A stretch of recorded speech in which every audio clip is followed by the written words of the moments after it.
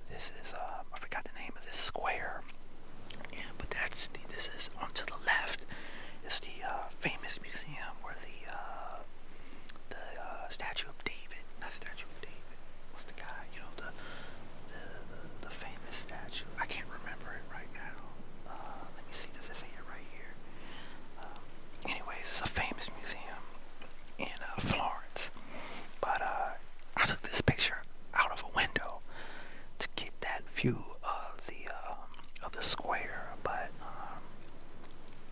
yeah, I think the pastel colors of the buildings, as well as the color, particularly pink, is kind of a theme here. Everything from the bags, and it's a lot of pink shirts. So I think I played with the color grading on this photo. But it was a hot day in Italy. I like the depth of field on this one. This was in the museum in which I took that last picture from, where there was an exhibit on Gucci, a Gucci exhibit. It was called Gucci Gardens, and there was this beautiful, like, room that had mirrored floors. So, and in the casing, they had a collection of Gucci shoes, and the lady in the background here blurred out. And this is in that same room. This is a self-portrait of me taking a picture of myself on the floor, so you can get that mirrored effect.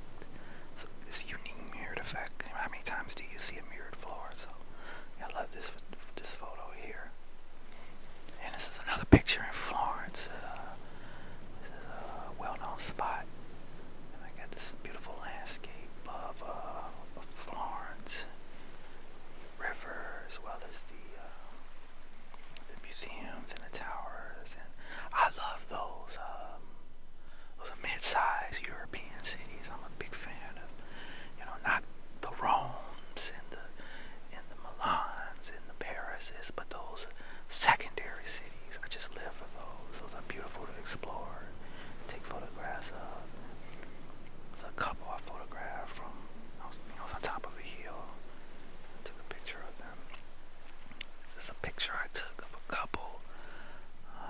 I saw them walking toward me, and I tried to get a picture of them discreetly, of them holding hands from the front, but I couldn't really do it discreetly, so I was filming with my camera, and as soon as they walked past, I took a picture of them from the back, and I knew I wanted to take that picture of them, and I thought that was just a beautiful, beautiful couple. That's in Florence. This is an Italian woman. I like pictures. I like candid shots, pictures of people posed that don't know that I'm taking photographs of them. And I think I used a prime lens here, so that's I'm as close as this photograph shows, and pretty good depth of field there. It's an old Fiat in Florence, little red Fiat, and it's a picture I took of a guy. I like this photograph, but my subject there is a little distracted by all the other things going on in the picture, but I love the pose that the guy made, and I knew I wanted to take a picture of that. Could I have had a better composition of it? I think so, maybe, but I'm glad I snapped it. This is a favorite of mine. This is also in Florence. I saw this couple walking, and this is actually a picture of them mirrored, a reflection image. So they're walking, and that's a reflection of them from the street. Played around with the lighting a bit, but just love that kind of artsy shot. And this is a picture. What is the name of this bridge? Cannot remember the name of this bridge. One of the most famous bridges in Florence. And yeah, this is another Florence picture. Here's another picture on that previous bridge, guy selling selfie sticks. And a lot going on in terms of color, so I hit it with the black and white. And it was a hot day. You could see the sweat on his face, and the graffiti on the bridge there. And it's a picture of a lady I was with in Rome, and behind, or she was in front of one of the many fountains that are in Rome. Rome is so romantic and picturesque. This is another candid shot of a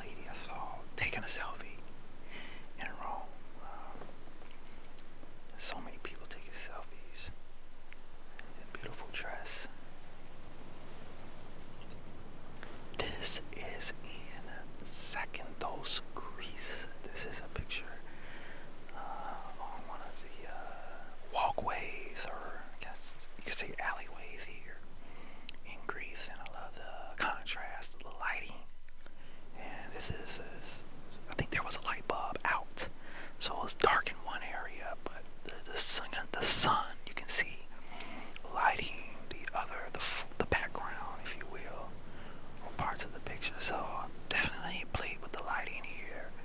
I like the way this photograph came out. Very colorful Greece is, or at least Zakynthos is. And here's another picture of the town center of Zakynthos.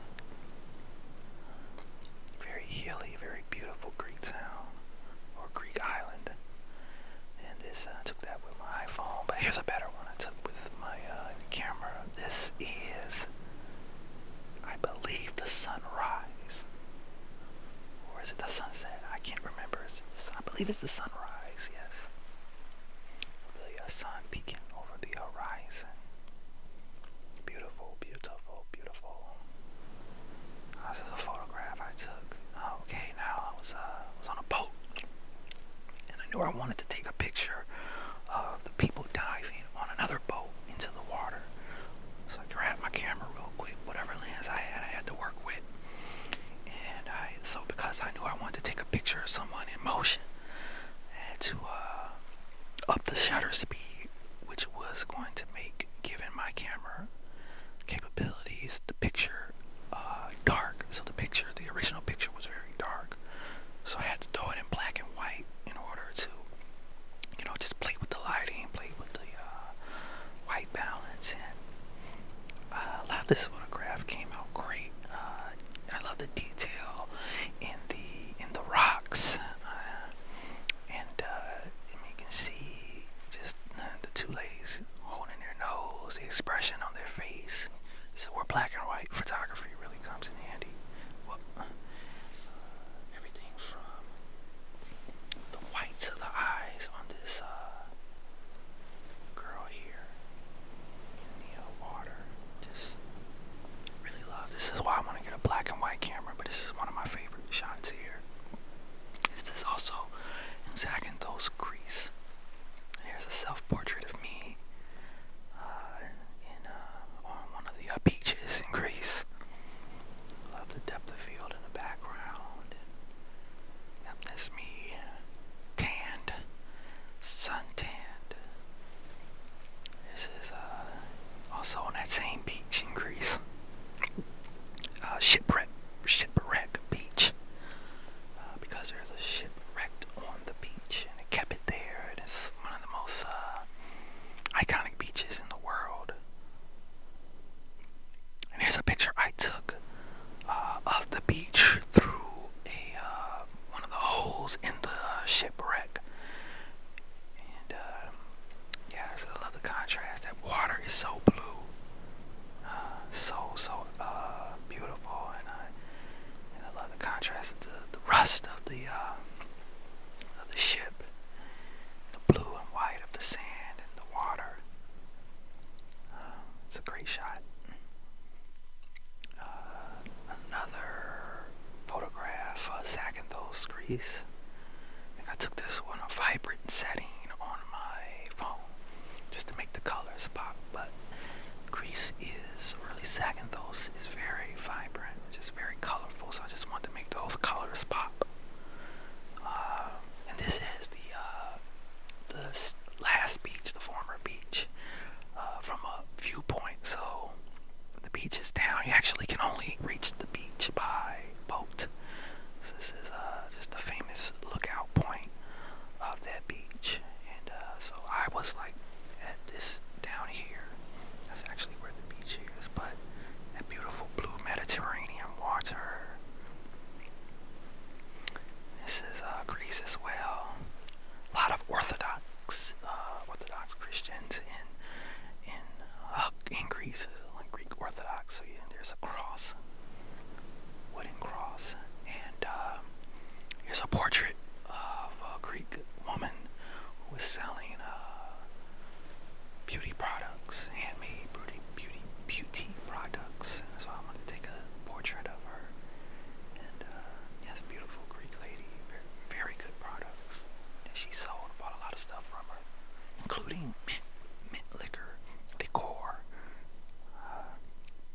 It's a self-portrait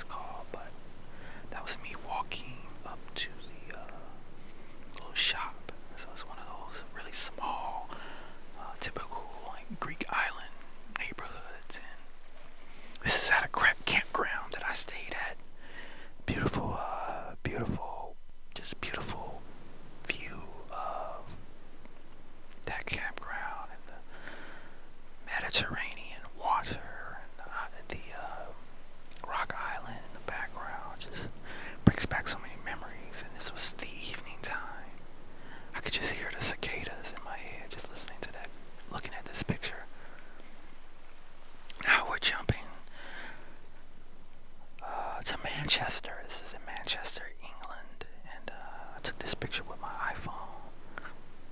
This is a nightclub called, well, I don't know what the nightclub is called, but you can see the Guilty. Just so many colorful outfits. I love her. Loved her outfit and the composition. Her just walking into that dark building or entryway. This is also in Manchester, a street performer. Portrait I took of him. I had to get all up and close and personal because this was my prime lens, but it's caught him in the act of performing. I remember he was performing Michael Jackson and George Michael. I think he was an American guy. This is back in Manchester as well. Portrait of a guy. I just took behind him. See the busy street in the background. Here's a couple I took. Okay, so here's a story behind this picture. Is I saw her, and I was feeling myself at that moment. I was just admiring her beauty, and I know I wanted to take a picture of her. Sometimes that's how I start conversations with people. So she was by herself. At least I thought she was. Struck up a conversation with her and asked to take her photograph. And her boyfriend popped up out of nowhere, so I kind of played it off. I was like, "How can I take a picture of you both?" And they both smiled and just took a picture of them. So this came out a lovely street portrait, and I loved her sunglasses. So a lot of interracial couples in England, a lot of that. So this is a snapshot of that. Oh, and this is a Dachshund. Yeah, I forgot what the little hot dog dogs, wiener dogs. I was out with some friends and took a portrait of his dog. Love taking pictures of dogs. This is in Liverpool, rainy Liverpool. It's another Liverpool shot. This is in the evening time. Liverpool as well. Liverpool docks. This is another famous building in Liverpool. Liverpool again.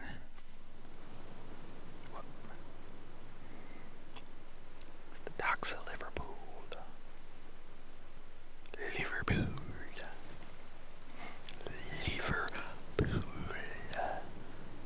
Where the Beatles are from. And this is up in the Lake District National Park in England. I took this with my iPhone. iPhones can take really great landscape photos, and this is probably one of my best pictures. Just pulled out my iPhone. The scenery speaks for itself. I could have took, like any camera would have took a beautiful picture because the scenery itself was beautiful. The mountains and the clouds and the greenery. Love the Lake District. This is one of these small towns in that area. It's a waterfall in the Lake District.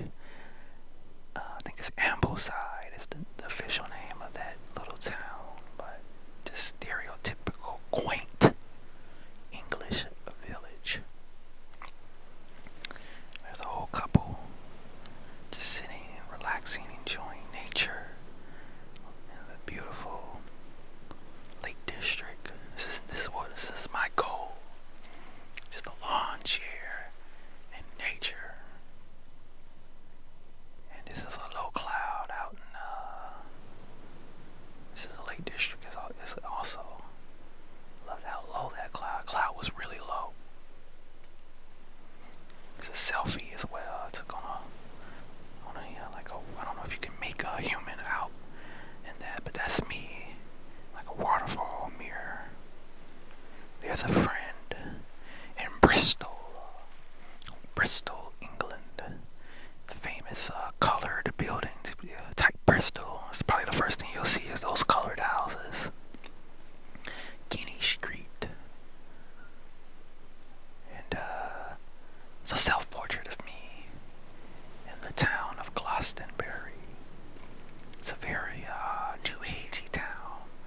A lot of wizards and wizardry and new age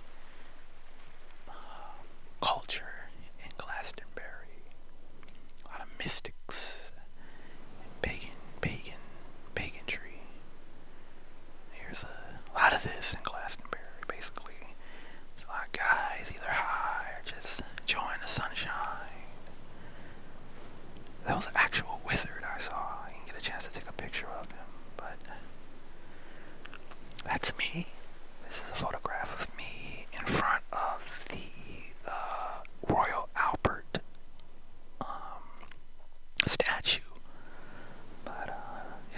this picture of me. I just wish somebody, the person who took that picture, the friend in the last picture, would have told me that my jacket, fix my jacket sleeve. Other than that, that is me.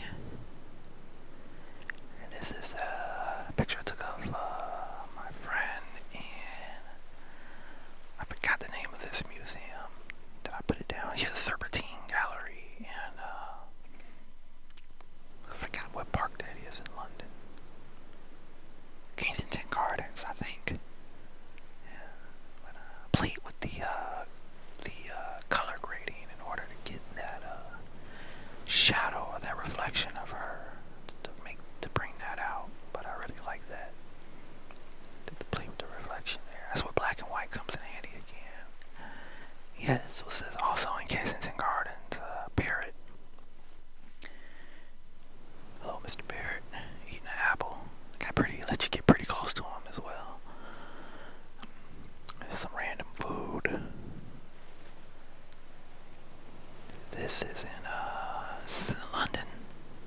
Forgot where I was here in London. Oh yeah, this is definitely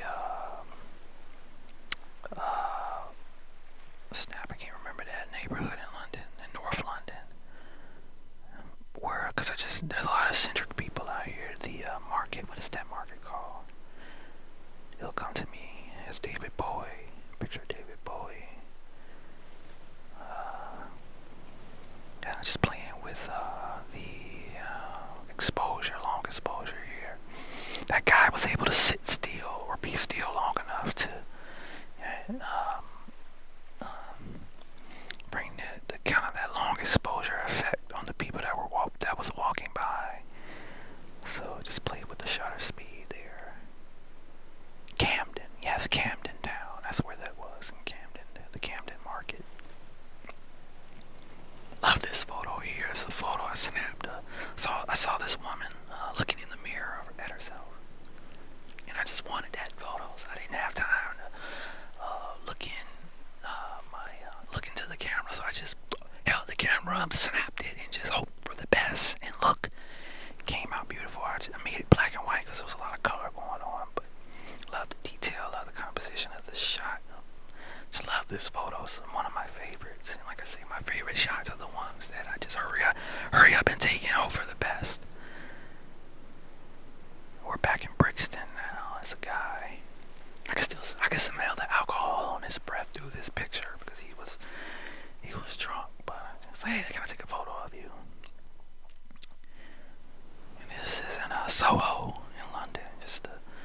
It was particularly warm that Friday night, so everybody was out. Everybody was out in Soho that night. This is an alleyway in Soho. This is another Soho picture. A couple. Just look at the embrace of them looking in each other's eyes.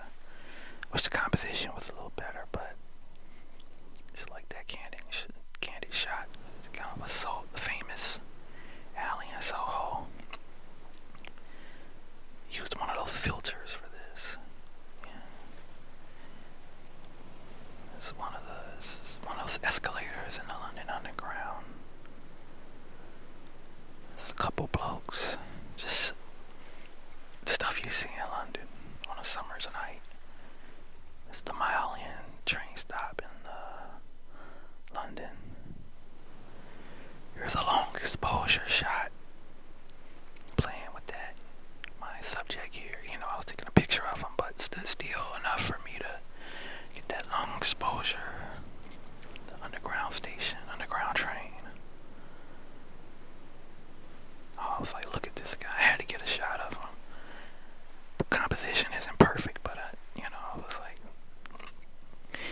London is one of those cities where people are very expressive, and you don't see that as much in Chicago, but places like London and Tokyo, for sure, New York,